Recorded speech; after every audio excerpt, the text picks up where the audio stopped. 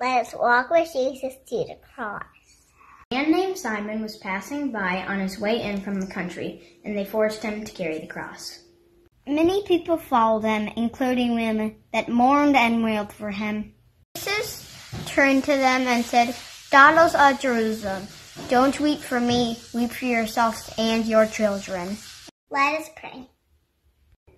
Jesus, we may not always want to help others, but help us know that when we do help others, it is like helping you. Help us to know that we don't need to be sad for you. You are risen.